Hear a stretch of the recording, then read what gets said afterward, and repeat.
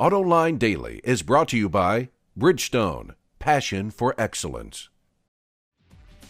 This is Autoline Daily for Friday, June 4th, 2010, and now the news. Say, what's going to happen with the resale value of Mercury's now that the brand is being dropped? Not much. According to Auto Remarketing, since the Mercury brand did not carry any premium with it, resale values will not drop. It says the same thing happened when Chrysler dropped the Plymouth brand, but it also says the values of Pontiacs and Saturns dropped anywhere from 5 to 10% when GM announced it was getting rid of those brands.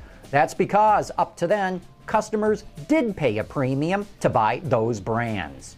When Peugeot set out to design an electric city car that can seat 4 people, it also wanted to completely change the way it makes a car. Autoline Daily was at this week's Challenge Bibendum in Rio de Janeiro and ran across Mark Bock of Peugeot, who talks about the performance aspects of the BB1.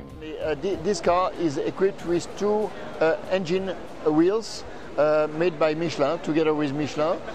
Each engine in each rear wheel has 10 horsepower of power, which is absolutely enough to give very good performance to the car. 90 km an hour of maximum speed, 120 kilometers of autonomy, which is more than enough to drive in the inner city. So I believe we have a compact car, a modern car with a breakthrough design. Interestingly, the BB1 uses a tubular chassis developed by Peugeot's motor scooter division. Don't you hate bad roads? Of course you do, but help is on the way. A graduate student at the University of Rhode Island, Michelle Pelletier, has invented what she calls self-healing concrete. A micro-encapsulated sodium silicate healing agent is added to the mix of concrete. When the concrete begins to break up, the capsules rupture and release the healing agent. This reacts with another compound in the concrete, and it creates a gel-like material that hardens in a week. Her tests show that the concrete recovered 26% of its original strength, and she believes if a heavier concentration of the healing agent is added, it could further improve the strength of the concrete. The best part is, supposedly, this is a fairly inexpensive procedure. Hey, it's June, and that means the whole world is getting geared up for this month's World Cup soccer tournament. Even Mercedes-Benz is. According to Bloomberg, the company is launching a big advertising campaign and will also offer sales incentives in Germany. And if Germany wins the Cup, Mercedes will pay customers up to 319 euros as part of a special lease offer. The company is doing this because it wants to attract younger buyers. Mercedes is seen as an old person's car in Germany because the average Mercedes driver is 10 years older than BMW and Audi owners, which, by the way, will not be offering incentives of their own during the World Cup. More details about the Renault, Nissan, Daimler alliance are starting to emerge. Wards reports that Infinity's next-generation G and M could be built on the Mercedes-Benz E-Class platform. Additionally, the redesigned Z car could get Daimler powertrains from the Mercedes S400 Hybrid and the E300 BlueTech. A diesel-powered sports car sure sounds like a lot of fun.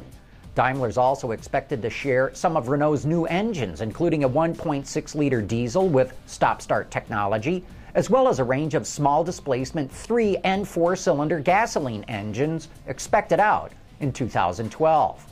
Tesla has not turned a profit yet, but the electric sports car builder has made some money. According to Bloomberg, the company brought in nearly $14 million since 2008 by selling zero-emission vehicle credits to other automakers. Although Honda is so far the only buyer that's been named, it snapped up the equivalent of 368 cars worth and is contracting for an additional 287. The credits are needed to meet California's strict pollution regulations. In related electric vehicle news, the Wall Street Journal reports that the range of BMW's battery-powered Mini E is falling short of estimates. Based on a U.S. EPA driving cycle, the car was supposed to get nearly 160 miles on a charge, but in real-world testing, it seems most lessees are only getting around 100 miles. The best any driver in the program has managed is just 127 miles. The car does well around town, but sustained highway driving really drains the battery. By the way, Nissan also used the same test procedure to estimate the driving range of the Leaf, and the same goes for other automakers too. Coming up next, it's time to answer some of your letters. We'll be back right after this. Introducing Bridgestone's third generation of run-flat tires with groundbreaking new Bridgestone technologies. Bridgestone run-flat tires offer improved ride comfort, lower rolling resistance, and improved wear while giving you the peace of mind and comfort you need. And now it's time for You Said It.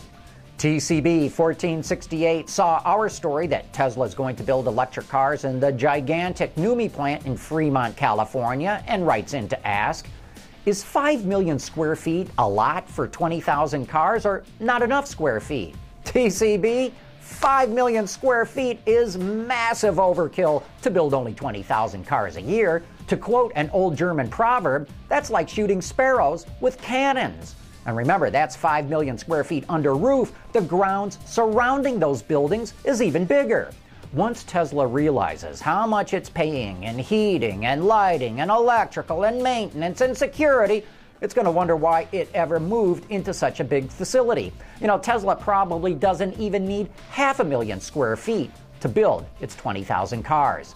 Chuck Grenche wasn't all that impressed by the new TV commercial for the Lexus LFA that we showed you yesterday. I can't see how the LFA commercial is anything positive by breaking a glass. Am I missing some sophisticated engineering phenomenon, or is the Lexus just one screaming tenor? Chuck, you didn't miss a thing. The idea of shattering the glass is just to get people to look at the ad and talk about it with their friends.